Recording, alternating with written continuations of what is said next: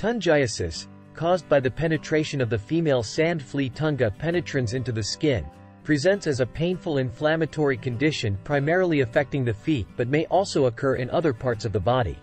However, the resolution of Tungiasis depends on various factors, including proper treatment and individual immune response. In mild cases, where the infestation is limited and detected early, the lesions may heal spontaneously within a few weeks as the embedded fleas die and are sloughed off with the natural shedding of the skin. Moreover, meticulous hygiene practices, such as washing the affected areas with soap and water, can accelerate the removal of the fleas and prevent secondary infections, hastening the resolution process. However, in more severe cases or in individuals with compromised immune systems, Tungiasis may persist and lead to complications such as bacterial infections, abscess formation, or chronic inflammation. In such instances, medical intervention becomes necessary to alleviate symptoms, eradicate the infestation, and prevent further complications.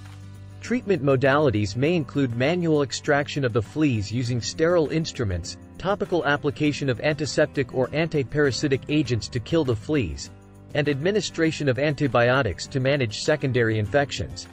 Additionally, pain management strategies may be employed to alleviate discomfort and improve the quality of life during the healing process. It's essential to note that prevention plays a crucial role in controlling Tungiasis outbreaks, particularly in endemic regions.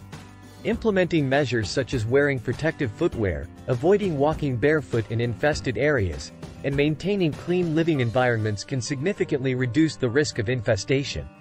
Furthermore, community-based interventions focusing on education, early detection, and prompt treatment can help mitigate the burden of Tungiasis on affected populations. Overall, while Tungiasis may resolve spontaneously in mild cases, prompt recognition, appropriate treatment, and preventive measures are essential for managing the condition effectively and preventing its recurrence. Please remember to subscribe to our channel, click the like button, and activate the notification bell if you wish to see more content like this. Thanks for watching.